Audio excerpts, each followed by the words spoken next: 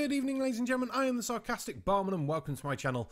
I've had enough the last 2 days with crazy anti-vaxxers, so we've got someone new and crazy today. Let's have a look, shall we? Hey health seekers, it's Kate Shemirani here, natural nurse in a toxic world. No! No! Fucking no! And furthermore, why? Oh god, it's back. Right, what fucking craziness are you talking about today, woman? There is something else that you're asking me about, and it's about 5G. Oh, people are asking you about 5G, are they?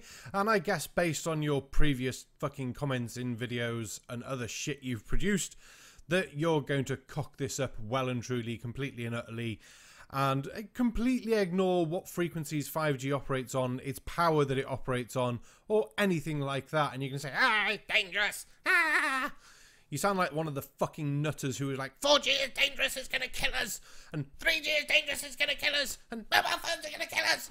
Everything's gonna fucking kill you, you daft woman. Just not in the way you fucking think. And there's lots out there about 5G. I basically touched on it a little bit about what it does to the oxygen. It absorbs oxygen, and then the hemoglobin part of your red blood cells can't bind to it. And so you don't get oxygen to your cells if it's beamed right at you.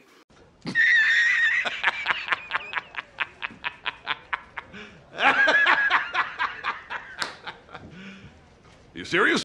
Now, I think I know what crap you're peddling here, and it's a report about 60 gigahertz waves, the effects on oxygen and absorption and things like that. Nothing to do with the human body. And also nothing to do in the way you think, because did you not know that 5G doesn't actually use the 60 gigahertz band? Do you know why? Because it doesn't transmit very far. But you've been able to buy Wi-Fi routers for fucking years that have done 60 gigahertz.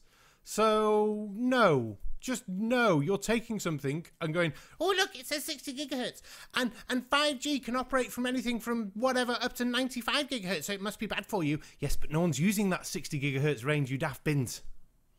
So let's just talk a little bit about aluminium. Now, I've touched on this on some of my posts, that aluminium stops certain immune responses. So it stops your macrophages and your lymphocytes working.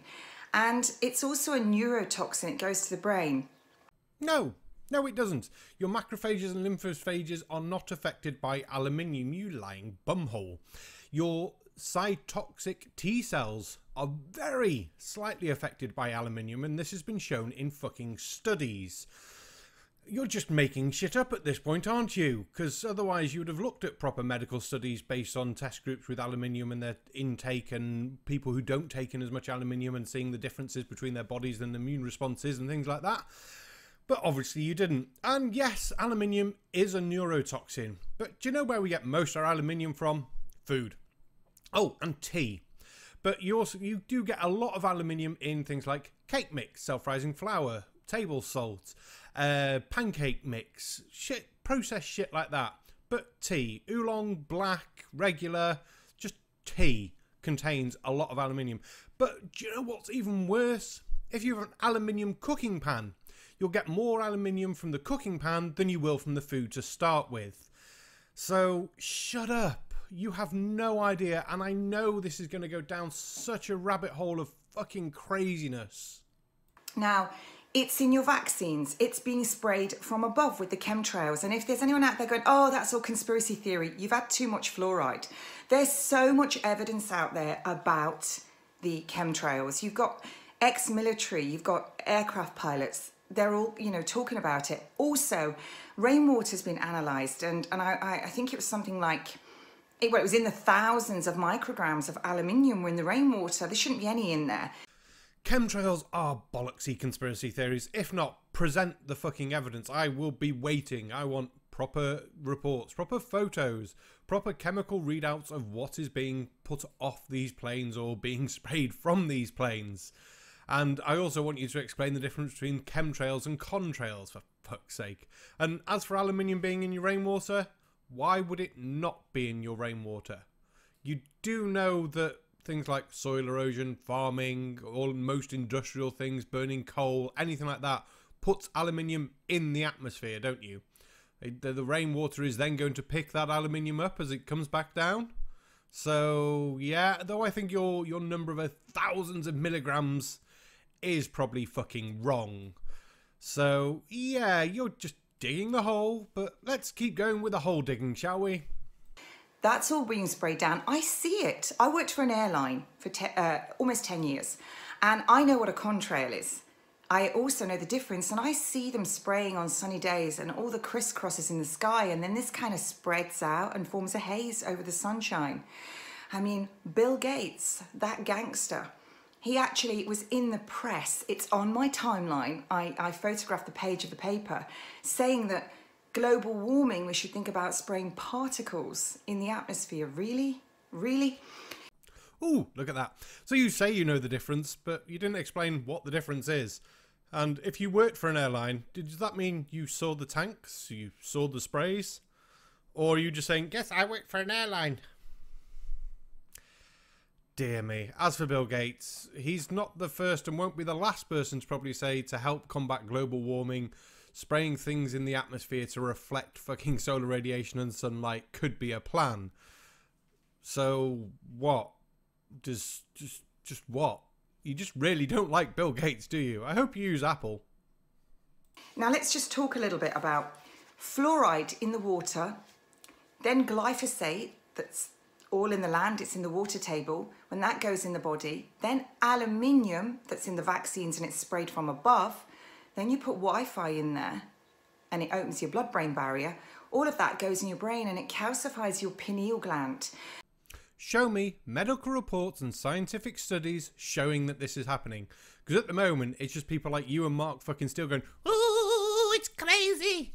And what's worse, half the time, some of you nut jobs that have been going around have been saying, oh, look at this 5G tower. It's not even a 5G tower sometimes. You're fucking useless. Get onto the chemtrails.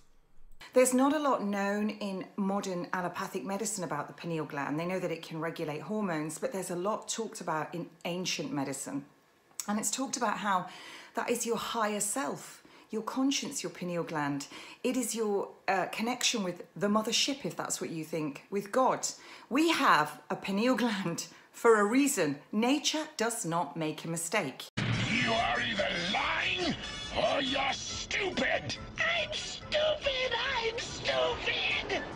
Now, saying that nature doesn't make mistakes is very narrow-minded or just fucking stupid. The entire course of evolution can be classed as a series of fuck-up and mistakes, and mutations and shit like that, which are basically fucking mistakes.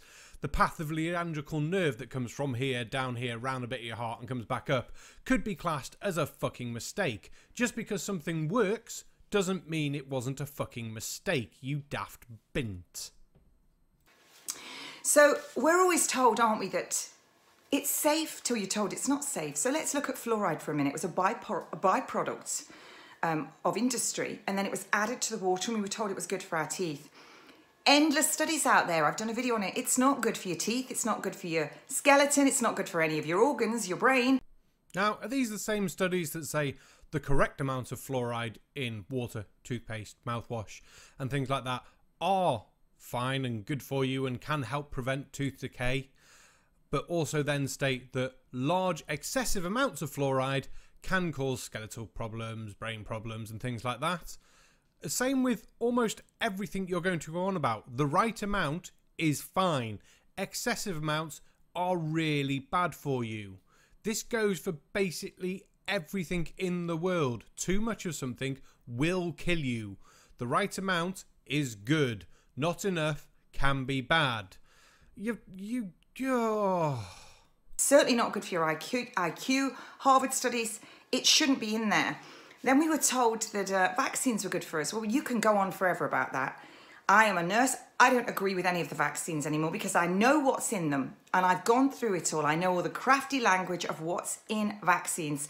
Many vaccines contained immortalized cells that will not switch off. You cheeky dick waffle. Excuse me, crafty language? You do remember your Bill Gates video, don't you? Hey, for anyone who doesn't remember, this one and some very choice clips. Potassium chloride, formaldehyde, urea. How about no? So, formaldehyde, your body makes it. Mercury, it's in shitloads of fish. Potassium chloride. It's basically salt. Well, a salt substitute. I will make that correction now before people pull me up on it. But they probably will because I said that in the last video. So if you're not using salt, a lot of people use potassium chloride. Your body can handle it fucking fine. Formaldehyde, your body produces 1.6 ounces of it a day. Mercury, you'll get a shitload more from a tuna sandwich than you will from a fucking vaccine. Same goes for aluminium. You'll get more in your diet. You are just talking out your fucking ass and scaremongering fucking people, aren't you? What the fuck is wrong with you? People like you should be fucking locked up. You are putting people's lives in danger, and anti-vaxxers like you have been responsible for people's fucking deaths when those deaths could have been avoided. The fuck? I hope to never see your ass on the internet again. I'm really hoping that YouTube pulls up your channel and goes, nope, delete. But knowing YouTube, it'll sit about for far longer than it fucking should. Just fuck no. Oh, you fucking people. Right, I've had enough of your shit. I'm going. I need a beer. I am the Sarcastic Barman. Don't forget to like, share, comment, and subscribe down below. Leave me some crazy comments about this bloody woman. And we'll get on with the next video. Good night.